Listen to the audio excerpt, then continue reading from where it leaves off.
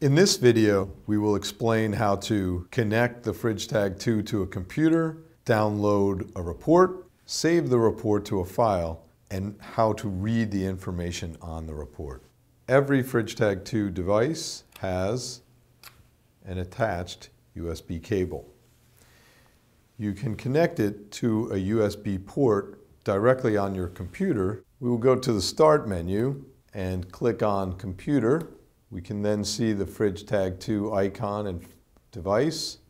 Double click on that and we see the PDF report. Double click on that to open the report. We'll now zoom in. At the very top we have the serial number of the device, the date and time the report is downloaded, as well as the alarm settings for the data logger.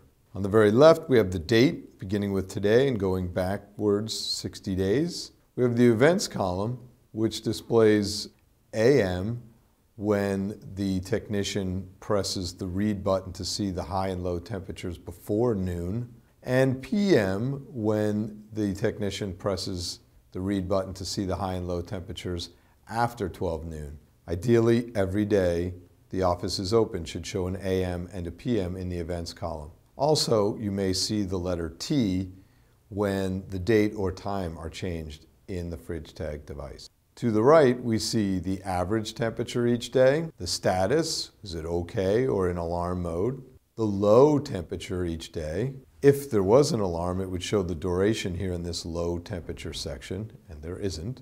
Then the upper alarm for each day is displayed, 6.9 high temperature today, and we can see as our eye scans down that 4 days ago, there was an alarm because the OK status changed to alarm.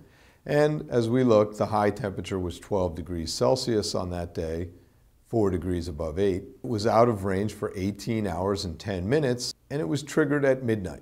Lastly, because we have an alarm, we have an extra piece of information called the alarm ambient temperature, which is 25.7 degrees Celsius on that day at the moment the alarm occurs.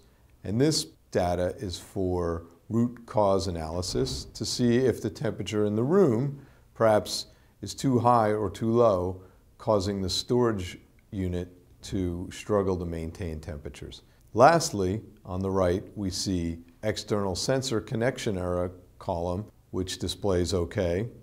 If the device is disconnected from the external sensor, it begins to count how long it is disconnected. And if it is disconnected for more than 10 minutes, there will be an alarm in this column. As you can see, when we ran the report today, it was disconnected for 1 minute. We are done saving the report and reading the report at this point. We can close it. And we can disconnect the Fridge-tag product. On this computer, we hit this small arrow and click on Remove Hardware Safely. Eject the Fridge-tag, and now it's ready for removal. And return it to the storage unit. We should tuck the USB cable back into the data logger. We are ready to take it to the storage unit and connect the external probe back into the data logger. Be sure to hear it click when you do that and attach it to the storage unit using the Velcro strips.